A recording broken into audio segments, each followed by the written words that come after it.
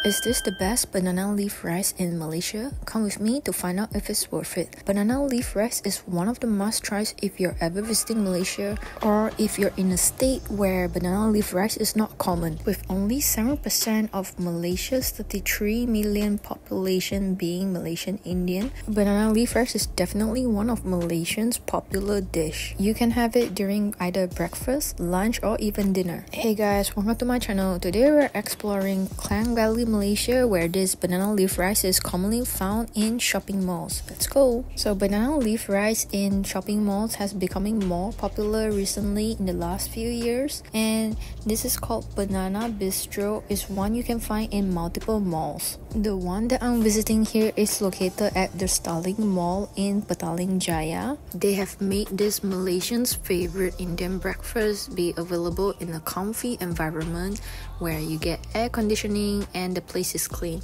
Because before this, you can only find in mamak stores where you don't really have air conditioning. It's kind of hot. So this is the menu. As you can see there, they had the breakfast menu there where it's only available during the breakfast timing. So make sure you come early if you want to try the breakfast set. While you're looking through the menu, let me tell you a bit more details about Banana Bistro. I want to mention also the other outlets available for Banana Bistro is at, other than the Starling Mall, PJ, it's at New Central, Kuala Lumpur.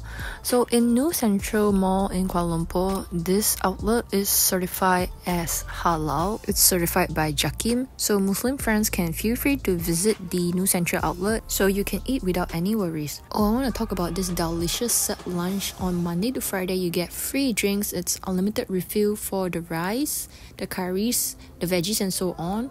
And as you can see, on each day you have something special. It's quite a good deal actually. And for now, as I'm filming this, I just want to inform that there is free bubur hitam, which is like free bubur pulut hitam, like glutinous black rice with coconut milk santan for every Dhal-licious banana leaf rice set that you order. So the other outlets is located also at UOA Shah Alam, KL Gateway Mall in Kuala Lumpur, and also last but not least, the KSL Esplanade Mall located in Klang. Yes, so Klang friends, you can enjoy this. Okay, time for you to see the experience of eating banana leaf rice. So if you haven't seen this is pretty cool.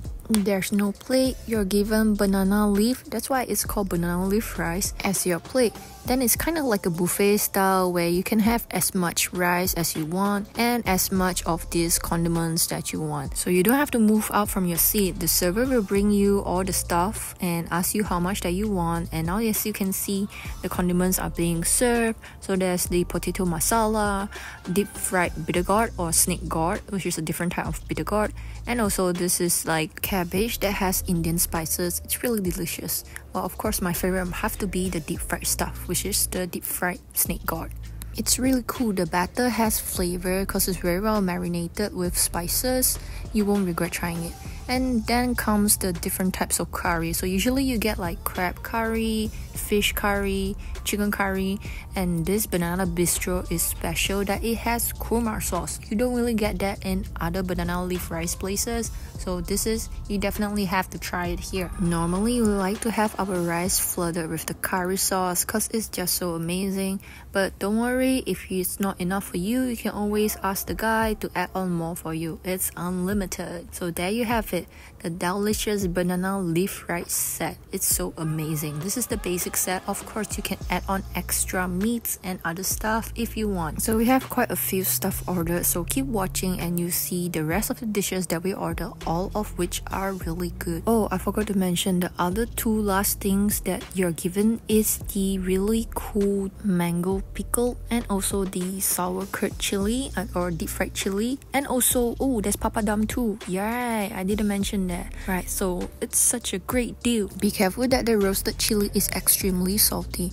Okay, now time to talk about the side dishes that we ordered. I'm going to go through each of this one by one because every one of this side dish deserves a good shout out. All is worth a try. So there is the crispy and spicy fried squid. Next is the mutton paratha. Paratha is when you have meat that is simmered in a rich thick gravy. Last but not least is the Sambal Udang Petai. Udang means prawn in Malay and Petai is a type of vegetable, while Sambal is a blend of chilies. I want to talk more about each of this. So the mutton paratal, it's a very tender mutton meat that is simmered in thick, luscious, rich, savory curry gravy. Don't underestimate the crispy and spicy fried squid. Yes, it's kind of spicy, but it's wonderful. It's very soft and fresh squid, so there's a hint of spicy with loads of flavor. For the Sambal Udang Petai, of course, it's incredibly flavorful. So you have some big red onions in it. The prawns are really chunky, huge. It's also juicy on the inside.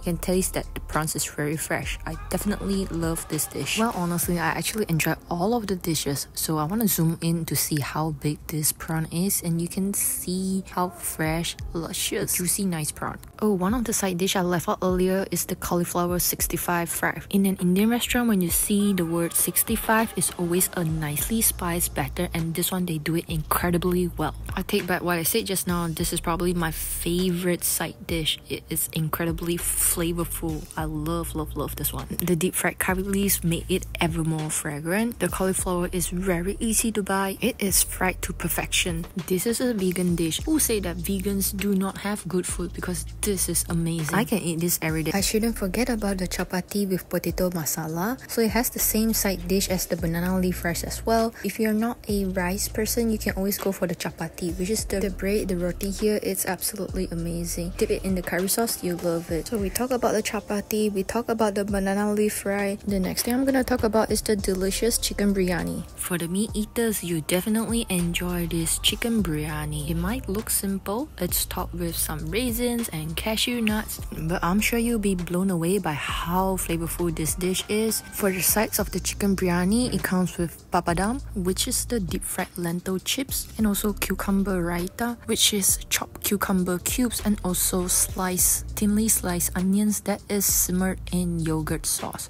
This is very healthy. As if the chicken biryani is already not flavorful enough, you're also given with a house-made curry sauce. This is amazing. I personally think that eating the chicken biryani by itself is already extremely flavorful, but when you're given a curry sauce, why not just try putting a little bit of it into the chicken biryani? Okay, now time to see what is so amazing about this biryani. A very generous portion to start off with, and look at the rice, it's very fluffy. Biryani and rice is normally very expensive, and you can see that they're using good quality rice. How expensive do you ask me? It's more expensive than your Thai jasmine rice and also Japanese rice. Okay, why am I digging this rice now? Because as you can see, that is like a treasure. All the ingredients like this hard-boiled egg is at the bottom of the dish, right? It's like digging treasure. I keep saying it's chicken biryani, but where is the chicken if you ask me? So let me try and find where is the chicken. As I continue to dig this rice, and then I found one huge chicken chunk. So overall, there was actually 4 huge chicken chunks like this.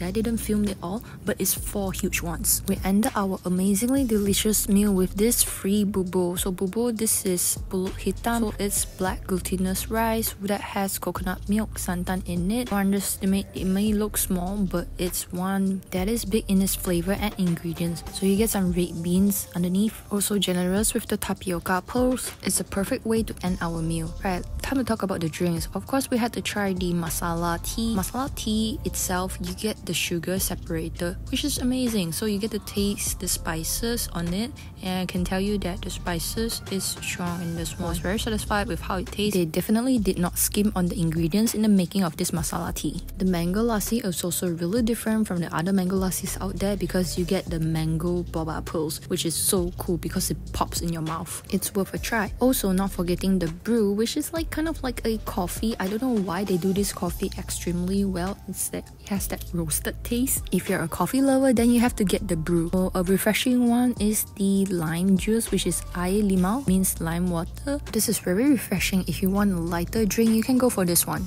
Overall, I would say that we really enjoy our experience dining in this banana bistro, banana leaf rice place. If you're looking for authentic banana leaf rice in Malaysia, you should really check out this spot. It's Muslim friendly and it's vegetarian friendly. The side dishes and the curries and the rotis here are done amazing. So I hope you enjoy this place. Thanks for watching. Have you been to this place yet?